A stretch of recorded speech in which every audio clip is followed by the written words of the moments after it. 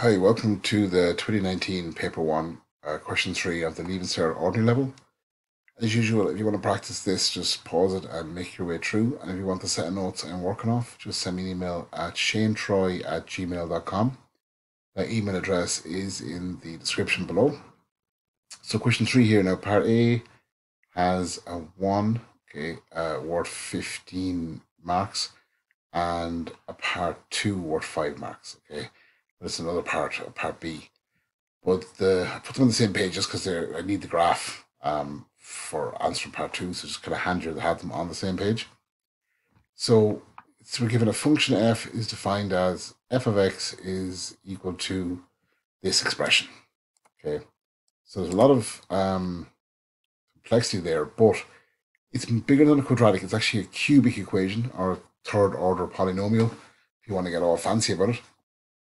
And it'll have a specific shape. Okay, so it'll have a max turning point and a minimum turning point.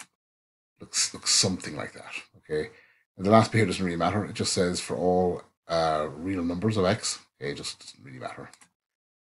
So part 1 here says complete the table below for the values of f in the domain. So it just tells you to use these x values.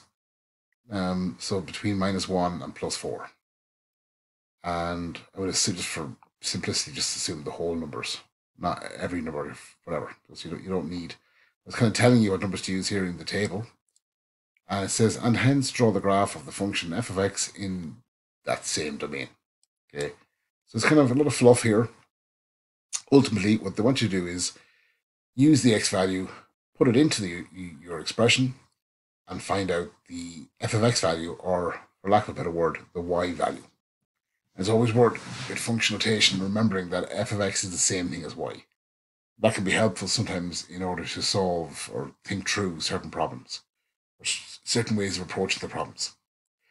Then they give you a sample one here. So when 3 goes in, okay, if you put it through your calculator, if you replace every x value by 3, and in a sense do it in brackets, just because the minus here can be confusing, and then your calculator will understand the way you want to calculate it, then you're going to end up with an answer of 10.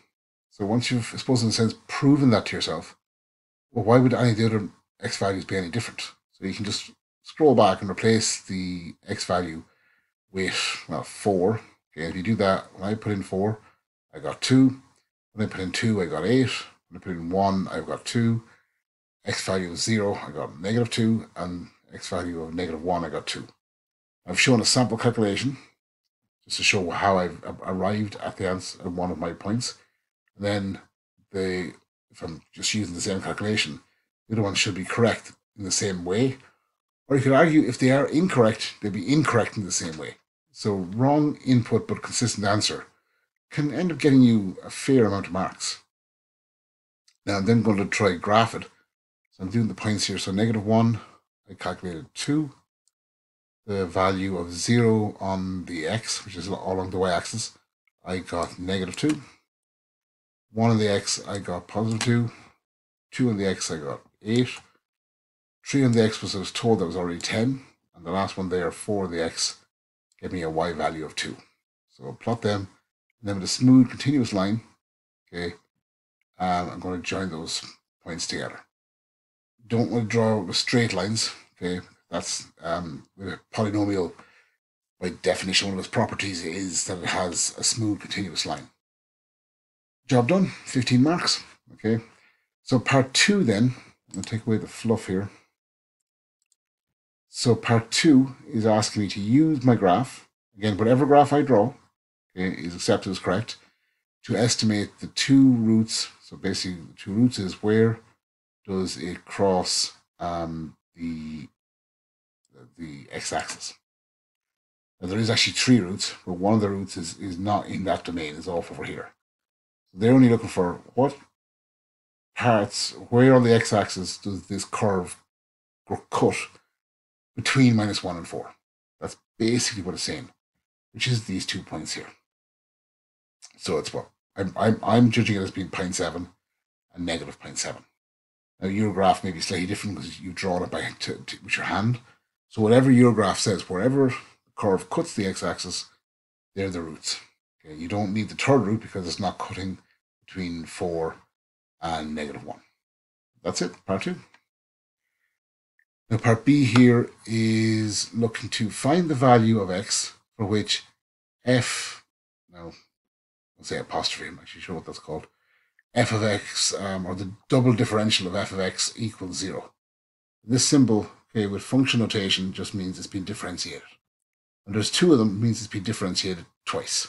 They kind of give you the hint here by saying it's the second derivative of f of x. So basically you're taking your function, differentiating it once, and then differentiating it again. That might put people off, but when you see the word derivative, it might give a hint that differentiation is going to be in play. If you're studying for the maths course, differentiation is going to make up a certain percentage of the overall exam. Learning to do basic differentiation using the power rule is fairly handy, okay, and is a good way of picking up marks. So, in a sense, if you come across a function or equation and you're not sure what to do and you think it's to differentiate, just differentiate it. If you don't need to do it, well, okay, you've wasted a few minutes or seconds. If you do, it's going to get you some marks, okay? So some attempt at differentiation here, or some correct attempt, is most likely going to get you the low partial. Okay, so the answer is the function from part A. So we differentiate it. Now I'm going to go through each term. So the first term, I'm multiplying the power by the number in front of the x. So it's 3 times -1 is the same thing as -3. That's how I get that. Step 2 of the method is I'm taking 1 away from the power. So 3 take away 1 is 2. That's where I get the 2 up here. So whenever you differentiate -x to the power 3, you end up with the expression -3x squared. Okay, so that's basically differentiation using the power rule. We'll do the same thing with the second term here. So 2 times 4 is 8. Okay, take 1 away from the power. 2 take away 1 is 1. I didn't bother writing the 1. If I could have, it wouldn't have been wrong. It's not needed. Now, when you differentiate a variable that has only a power of 1, the variable disappears, and you're left with the number. So that's 1x. Okay, so when the x disappears, you're left with the 1. Now, the reason that happens is, okay, I suppose just for practice, if that was our expression, okay, 1x to the power 1, the rule would be, the power would say multiply power by number in front, so 1 by 1 is 1. Take 1 away from the power would give me 1x to the power of 1 take away 1 is 0. Now, one of the rules of power says that anything to the power of 0 is 1. So that becomes, okay, 1 times 1, okay, 1 times 1 is, well, 1. That's how we got that differential. Now, -2, any constant or any number, when differentiated, turns to 0. Okay, so that just disappears, for lack of a better word. And there's your first derivative. Now, the second derivative, okay, I'm going to differentiate this again. So get rid of the fluff. So do it again. So power by number in front, 2 times -3 is the same thing as -6. Take 1 from the power, 2 take away 1 is 1. Okay. The 8x, the x disappears, you're left with 8. The 1 is a constant, so it turns to 0. So I now have an expression for my second derivative.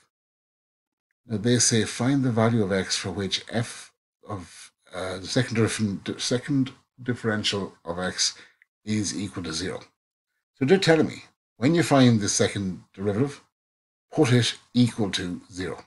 Okay, so I've written those two facts that they've told me from the question there. And this is I wouldn't say it's a hard thing in maths, but it's not something most people resonates with them.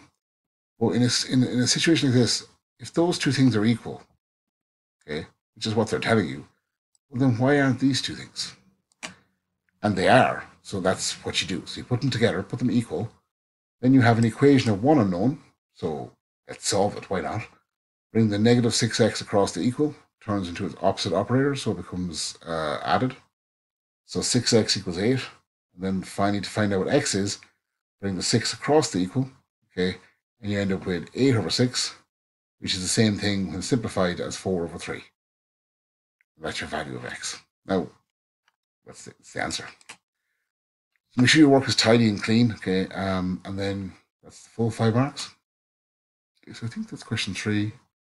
Yes, question 3 finished. Okay. So thank you and see you on question 4.